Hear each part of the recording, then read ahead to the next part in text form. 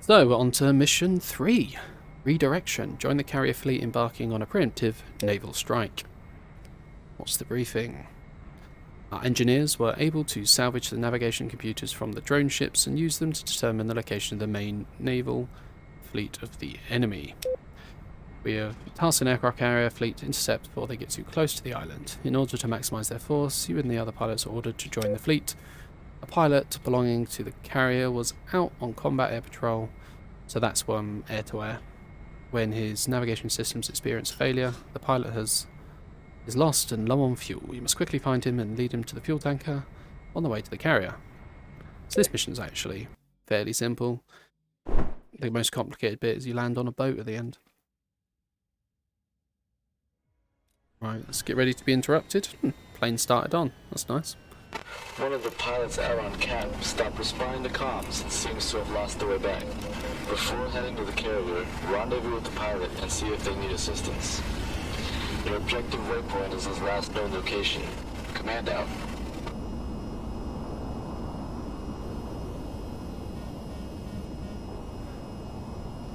Landing gear. Landing gear. Drop the visor so I can see my thing. Cool. So yeah, this one we're literally just taking off. Gonna go look for a dude, find the dude, watch him refuel, and then go land on an aircraft carrier. Fairly simple mission. I'm gonna be lazy, hit nav, let the plane fly to the marker.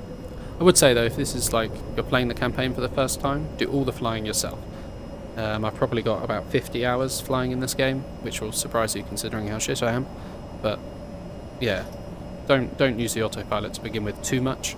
Obviously use it when you're prepping your weapon systems or fiddling around with the TGP. I even still use it when I'm using the head-mounted TGP because it means I can, you know, properly look around and worry that my little movements on the joystick aren't going to crash the plane. But generally, if you're just flying about, I'd stick to doing it yourself to begin with. Start afterburner, just because it gives you a better feel for the planes and you get used to them, get better at flying them. It's just all round a good idea. So we're meant to be looking for a lost jet. The blue friendly plane on the map is the fuel tanker, so I should be able to see that. Yep, it's that black dot over there. I zoom in, it's just about to go behind my minigun. No. Oh yeah, she's back. That's the refueling plane. There she is. But we're looking for a jet. So yeah, it's just around here somewhere. You kind of just have to find it. And then fly near it.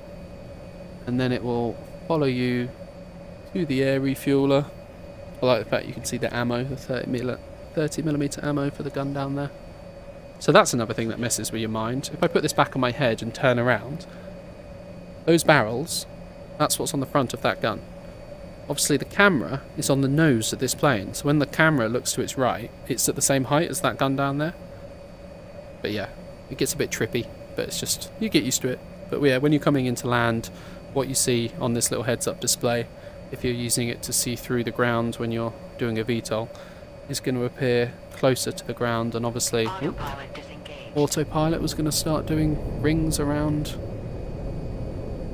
in circles. I might just stick this one forward. Let's put the autopilot to maintain altitude, but I'm going to keep a really steep angle so the plane is just going to rotate on its own. Alright, there's my jet, that little black dot.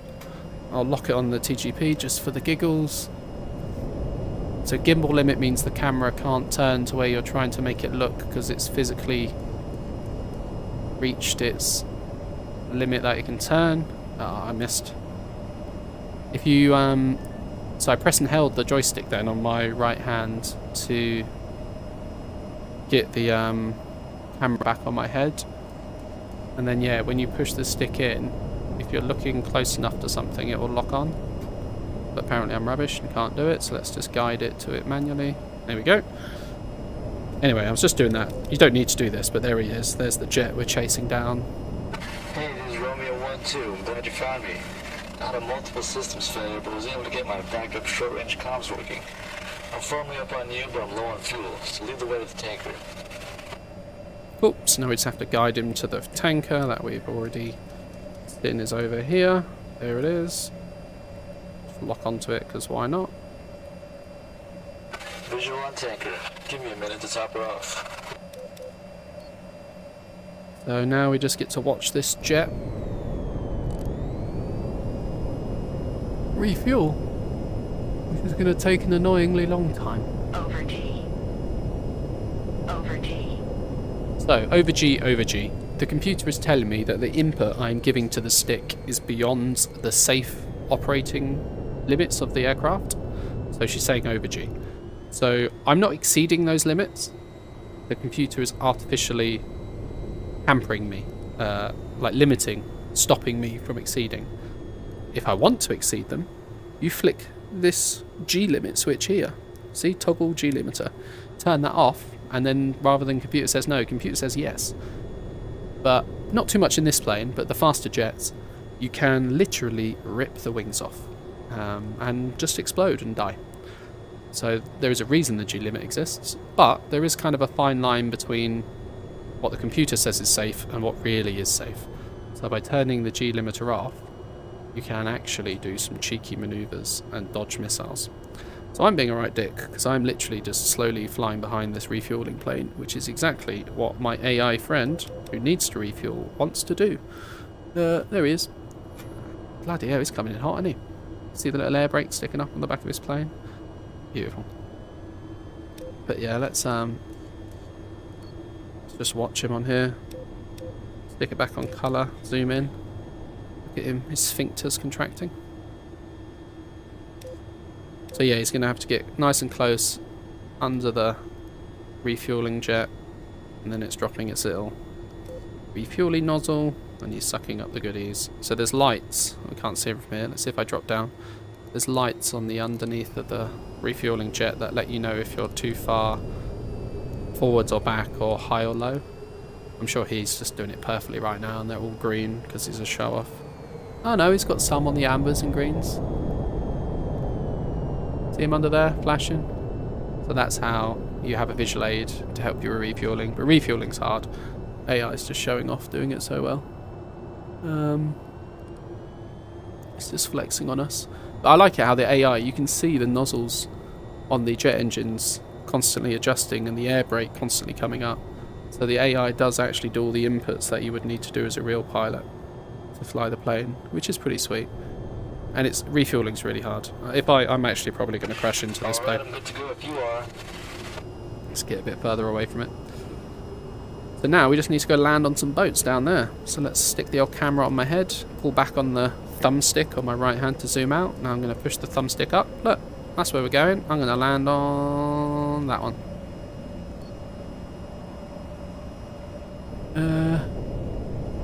Nice. So obviously this is going to need to be a vertical landing. I always find getting rid of height takes ages, so getting rid of it the quick way, cut throttle, use the air brakes. We're going to have quite a lot of speed to bleed off.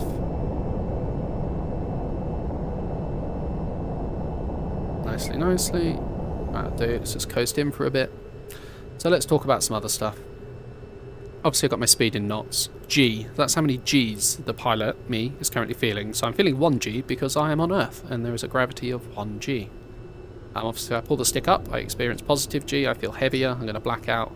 And if I go down, you see some negative G. Gonna go in for a landing. Thanks for all the help. No worries, mate. Off you go. Altitude. Yes, fine, shush. Altitude. You're in the queue for an arrested landing, or you can take a vertical landing on one of the elevators. Your call. I'm going for a vertical landing. Actually, need to get a bit closer, to be fair. So under G, we've got an M. That's our current speed, but as in Mach. So Mach 1, speed of sound. I can't remember what it is in knots. Is it 460 or 560? 590? Don't know. We'll figure it out. And then the little fish, that's our like alpha angle of attack.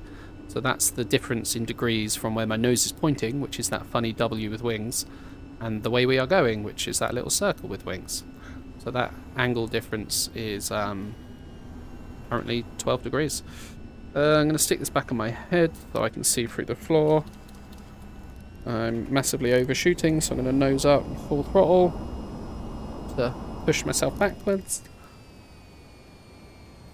And I'm just going to kind of get to level flight now because the boat, yeah, the boat is going forwards obviously, so it's flying away from me.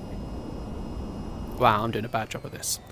So, you know I said about the camera, so look at the back of that boat, you can see that number 12, it's fine. If I put this camera on it, everything looks blurry, and that's because I'm currently seeing what my eyes see, here we are, and what the camera sees.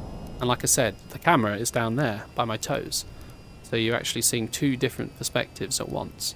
So it gets a bit trippy. But that's why it looks like we're seeing double currently. So if I do that, we're seeing one. If I do that, we're seeing double. See how the circle, there's like two of them. But yeah, we're just gonna crash into the back of this boat. Pull up. Ah.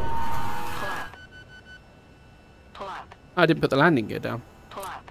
Let's do a little push up. Not recommended. Highly effective.